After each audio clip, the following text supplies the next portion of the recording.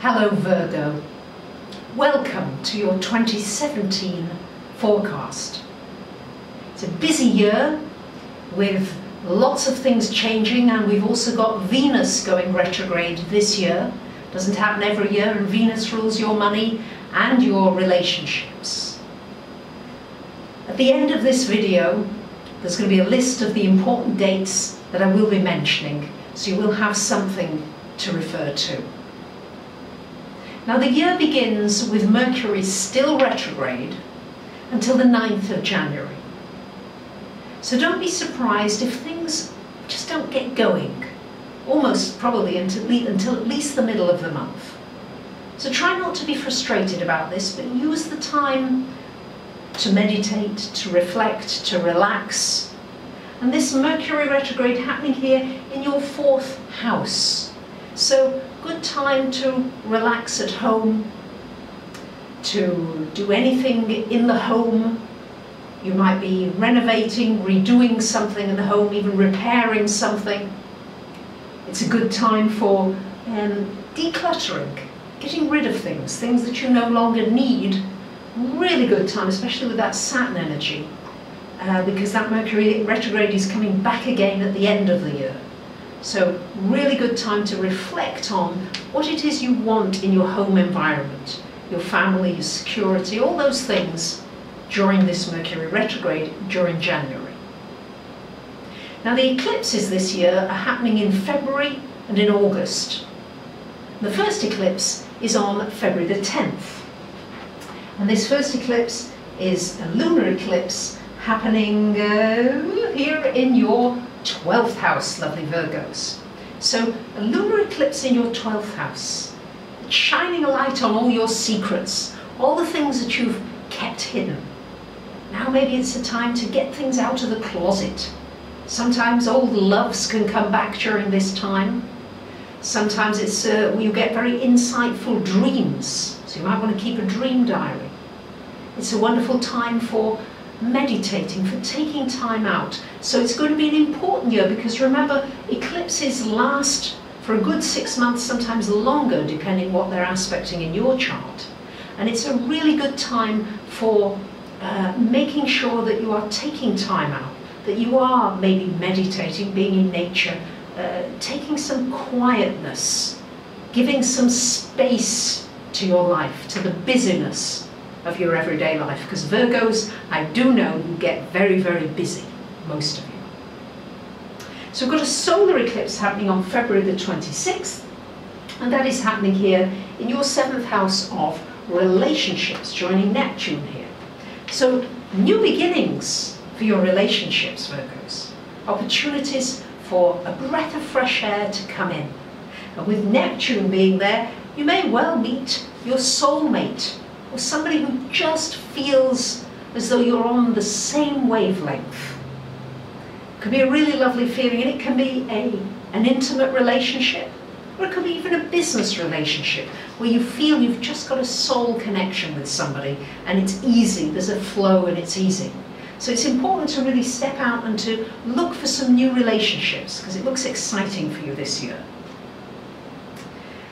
Here we've got the Venus retrograde from March the 6th until April the 15th, and that's happening in your 8th house and then back into your 7th house of relationships. So with it being in the 8th house, this has everything to do with your finances. So it'll be very important to sort out your taxes, anything to do with insurance, mortgages, banks, all those kinds of things. Really important time to reflect and to redo, or just prepare everything as meticulously as you possibly can for other organisations connected with money. And then it retrogrades into your 7th house. And this is when an old love can come back into your life. And I'm going to say you may well even resuscitate an old relationship, or you may resolve it. You may get the closure that you've been looking for. It's also a good time, you may find yourself getting into a new relationship, and I'm going to say try to wait until after April the 15th before going gung-ho, because chances are when Venus changes direction, the relationship often changes direction as well. Between April 9th and May the 3rd, we've got another Mercury retrograde, and this time it's happening here, going from your 9th to your 8th house. So Mercury retrograde in your 9th is wonderful for publishing, it's wonderful for writing, it's wonderful for studying, for learning, for doing exams, for teaching, for sharing information. It's wonderful for reflecting upon your spiritual direction. Where is it you want to go? How do you want to bring more meaning into your life? And then it retrogrades into this 8th house, and again just reiterating and saying to you, get your finances in order. Try to get things simplified. If you've got debts, find out ways that you could start paying them down and get rid of them. If you're looking for financing, you're looking for crowdfunding, good time to reflect on it and prepare your campaign. On August the 7th, we have got a lunar eclipse happening here in your 6th house of work, of health.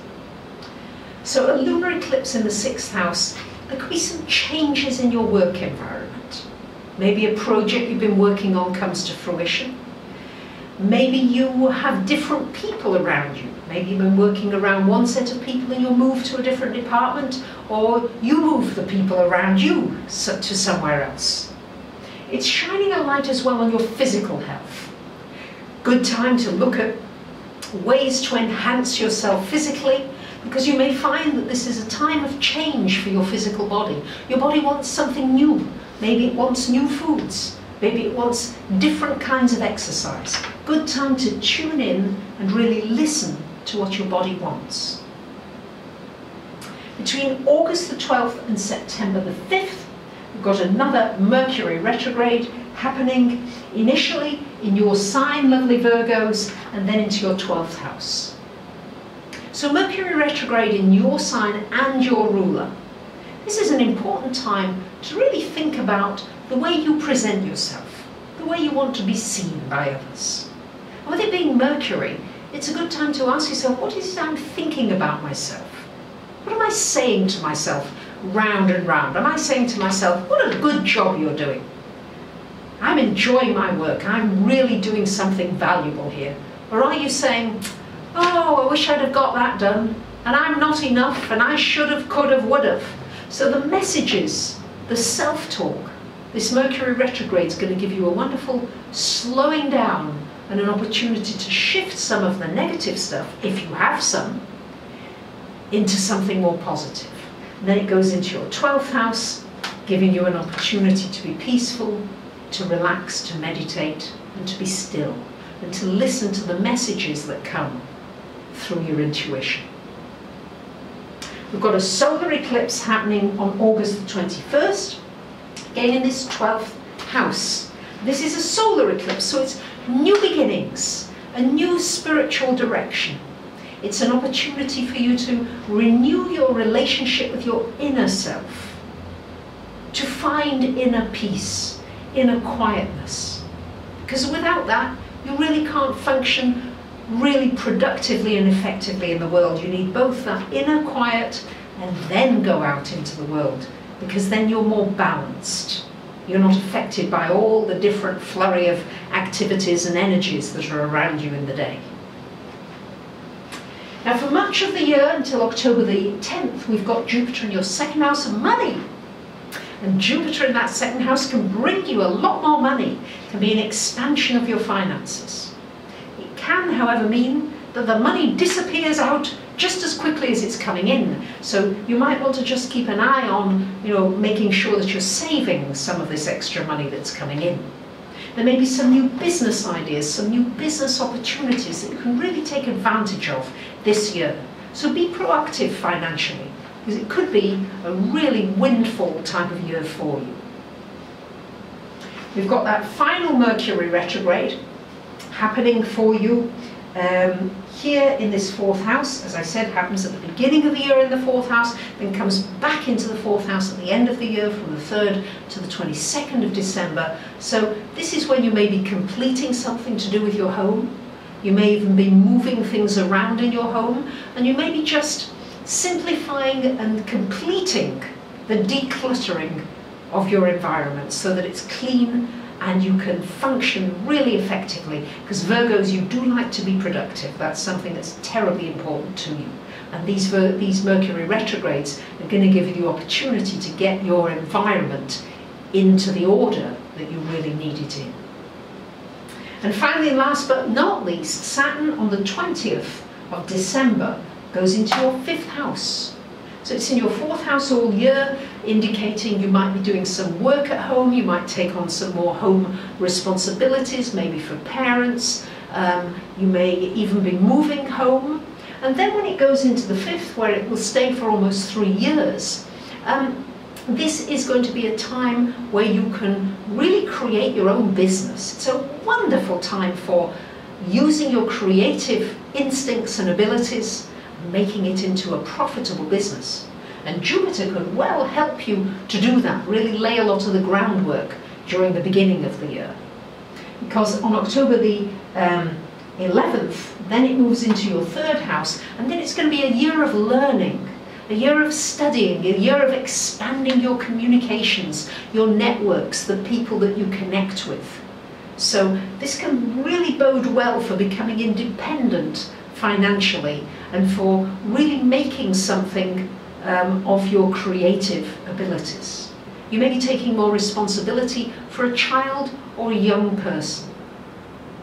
So it's a busy year ahead, jam-packed with lots of different things. Just make sure you take that quiet time. So thank you to so many of you who subscribe, comment, share. I'm offering something quite new, which is a painting, an astrological painting designed especially for you. Yes, it's designed, and you might want to get it as a gift, or you might want it for yourself.